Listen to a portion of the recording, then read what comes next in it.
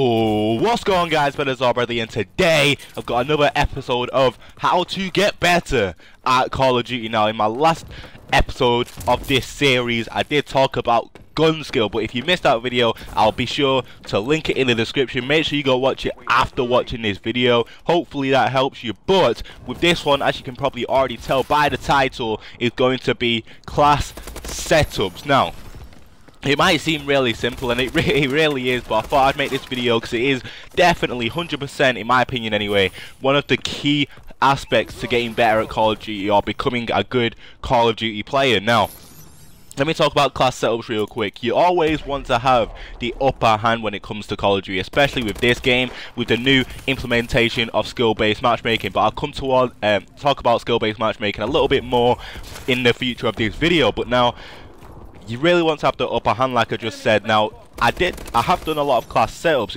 And again, if you guys have missed any of them, I'll be sure to leave a link to the playlist. Make sure you go watch them after watching this video, because the reason for that is you really want to have the upper hand. So you want to be using the weapons that are actually good, like the best weapons in the game, because you really want to have the advantage when it comes to playing against the enemy team. Because there, for example, I mean, if you're not using the BAL or the ASM one, just getting started off, you're 100% lost, guaranteed. Because like, you're going to be coming up against like BALs, ASM ones, people who are trying hard. Because let me talk about skill-based matchmaking real quick. You really ain't going to come up against noobs. It's hard to say it, I really wish I could do, but you really ain't going to come up against noobs. So the point is, people are going to be trying hard, and people are going to be using the weapons that are good for them, which means that's going to be like the ASM one, the BAL, the best two weapons in the game. So you want to be doing that, you know. You don't want to have a slight disadvantage when it comes to this, especially when you're wanting to do good and try to get better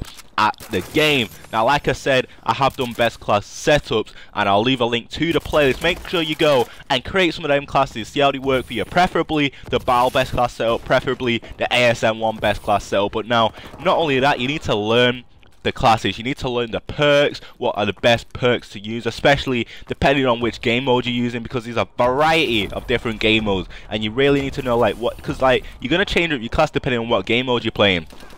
So like, you know, certain game modes you might switch up, you know, your attachments, maybe you'll switch up your perks. You need to learn the perks, how they work in different situations. Same with the weapons. You really do need to learn all of this stuff, but it doesn't come with just researching the game. It's not like homework, guys. It just comes with like just playing the game. You really do learn the perks when it comes with playing the game, because obviously like it's just kind of simple really. When a new Call of Duty comes out, you have to learn the new perks that have been implemented into that game, and it just comes with playing really. It really just does come with, you know, it comes over time. So if you guys do that, you definitely will have the best classes. You know, you kind of learn off of what other people are using as well, really. Like, you're seeing some kill cams, you see, oh, that weapon looks pretty good, that weapon drops me real quick, I'm gonna try that weapon out. And that's kind of how, you know, a big theme of weapons comes around. That's why people start only using one weapon, because they see what other people are using, they try it out for themselves, and they realize, why haven't I been using that weapon?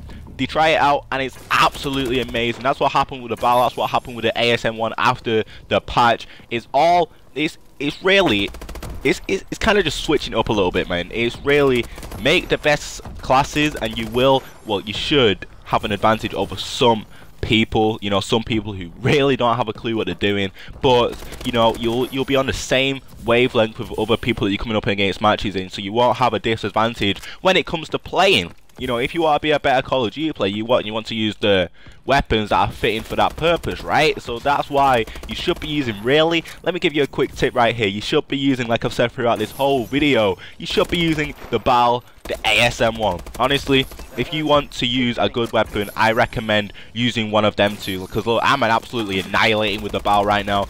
As I say that, I die, but either way, I was annihilating with it. The BAL is definitely the way to go for longer ranges.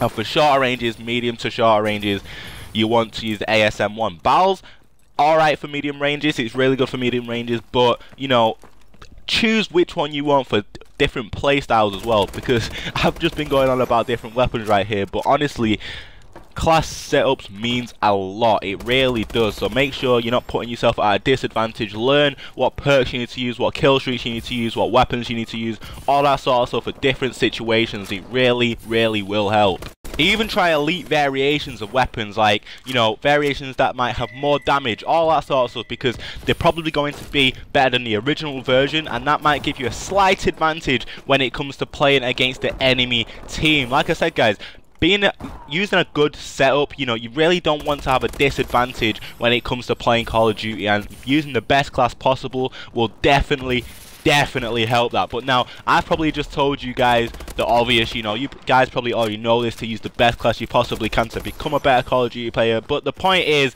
you know, there's people out there, maybe people who don't know what they're doing, and I want to help those people, and hopefully this helps. Now, basically, I'm kind of the same, really. Like, where I get my class setups from, I get my class setups from better people than me, like, for example, Optic Nature, Optic Scumpy, all those sort of people, you know, who use the best classes possible, because they don't want to be putting themselves at a disadvantage. You know, the pro players, they want to win, so I kind of copy their classes, put them into pubs, and they work amazingly. But basically, guys, what I'm trying to say is, use the best class possible and you will become a better Call of Duty player. 100%, guys. Hope this helps. Alright, guys, that is the end of my video. Hopefully you enjoyed. If you did, make sure you go and hit that like button. It's always really appreciated. And also, whilst you're there, could you just go and smash that subscribe button? It would be really appreciated on the road to 500 subs, so it would really help. And you also can watch my videos whenever I upload them. It's been me, Braderz, and I know in this video I've probably been pointing out the obvious to most of you guys, but the point is,